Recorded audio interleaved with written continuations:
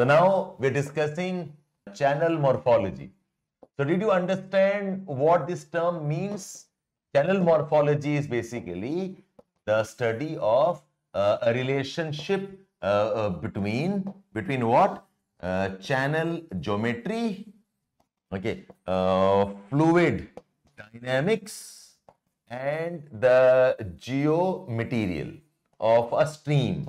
एक stream में these are the three things: the hydraulic geometry, the fluid dynamics, and the geomaterial. How are they linked to one another? This is what is channel morphology. Now in this, I started with one discussion. How are the elements of the hydraulic geometry and discharge related?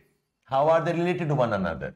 So we talked about the relationship of width with this, the relationship of depth with this, relationship of velocity with this. आपको relationship याद है? Okay, yes. The person who has studied this, we have Maddock and Leopold. Maddock and Leopold are the ones who have studied it. Width का relationship क्या है? Width and discharge relationship क्या है? Okay, what is the relationship of width and discharge? Okay, what is the relationship of depth and discharge? Okay, width का क्या है? Fourth root, yes. Velocity is cube root, depth is square root. Okay, the width is the fourth power, velocity is the cube root, and depth is the square root. Okay, this is the relationship. And then I said there are modifications on this.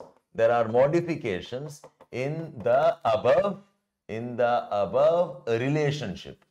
It depends on the shape. The shape of valley cross section. It depends on the symmetry of the valley cross section. It depends on the geomaterial of valley and channel. This is what is channel morphology. Three things ka relationship, and I'll take up one by one. How are they related? So in the first relationship we have this. इसमें कुछ करना नहीं है, आपको याद रखना है. Okay, depth is square root, velocity is cube root, and width is a fourth root of discharge. Okay, hydraulic geometry. Hydraulic geometry का मतलब क्या है? Hydraulic geometry means what? It means depth of the channel. It means width of the channel. It means length of the channel.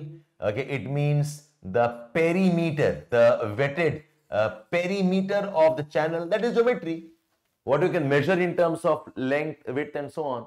That's your geometry. Fluid dynamics is about velocity, about discharge, the flow properties. And this is about the material, the type of rocks, the type of sediments, the type of load carried, and so on. Okay, all of you?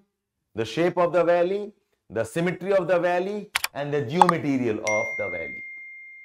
Okay, now to this we continue.